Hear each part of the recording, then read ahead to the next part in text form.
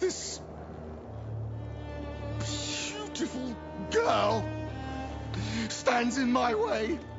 We're working with Andy Serkis, who you may know as Gollum from Lord of the Rings or Kong from King Kong. He doesn't only play one of the characters in the game, King Bohan, he's also our dramatic director. The job of dramatic director it's quite wide-ranging. When you're casting, you have the conceptual artwork, so there's a pre-designed way that the character is going to finally manifest itself on screen, and yet you're trying to find the souls of these characters. Stop playing with her and kill the wretched girl! Oh, you poor little thing. Look! We cast a lot of theatrical actors because we knew that they had what the game needed, which was bold, interesting characters.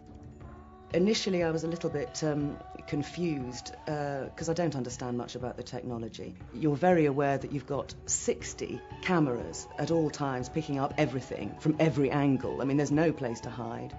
And you think, well, so I'm a series of dots then. What they are doing is building up an entire virtual map of you and the emotional input and everything that you're giving them. And once you realise that, suddenly you think, well, this is a magic suit, because once I have this ridiculous outfit on, I can purely play and just have as much fun as I can possibly get out of it. Show me some action! The interesting thing about motion capture is how liberating it is for actors, because you can play anything. You're not restricted to your own physicality, your own face. You are allowed, using this medium, to go anywhere. Motion capture seems to really capture the essence of the movement, so much more than what a normal camera usually can. Technology nowadays does allow you to sculpt in the computer very similar to traditional sculpting. When you've seen the actors going through all these extremes of raising eyebrows and frowning, that kind of thing, we have to take that data and do versions of that ourselves. An angry face without these kind of wrinkle marks here on the nose and everything just isn't an angry face. It's only really with the PlayStation 3 development to allow us to have so many shapes to represent the skin, how it slides, how it wrinkles and creases.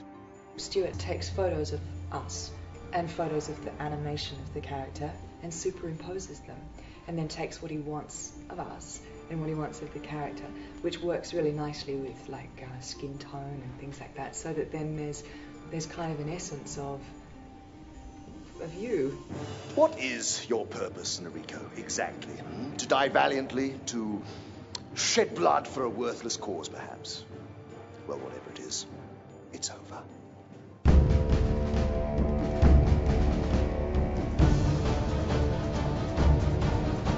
If this desire to create a new direction in gaming is to be successful, it's all got to be based around the emotional engagement of actors and performers and the characters they're playing. I hope people look back at this period in gaming and see this period as the time where games became a dramatic art form, and almost vindicate us all for working in this medium for so many years. Kill her! Wipe her out!